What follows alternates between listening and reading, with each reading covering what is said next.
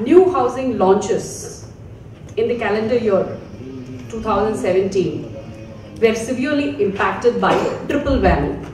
Started with the demonetization, the RERA, the Real Estate Regulation and Development Act, and the GST, Goods and Services Act.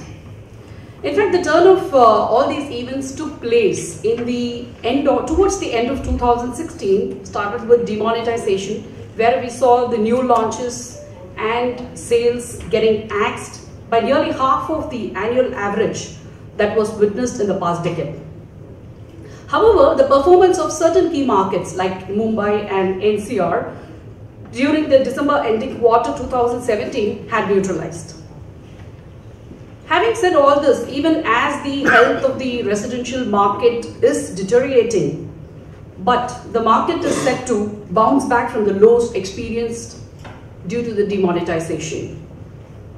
But once the market was picking up, there came a structural reform which took the industry by storm. RERA, Real Estate Regulation and Development Act.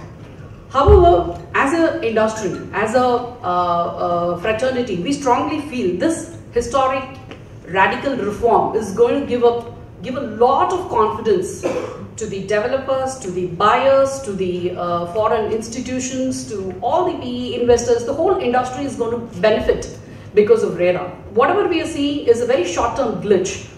Once RERA is practiced in full letter and spirit, we are definitely going to see this industry evolve much regulated and much organized. 2017, despite the growing demand, despite the demand that is there in the market, ITES share has dipped from 43% to 25%. Manufacturing dip, we all know, because of the GST, I think. So rentals grew around 4% across all the micro markets, thanks to the lack of supply.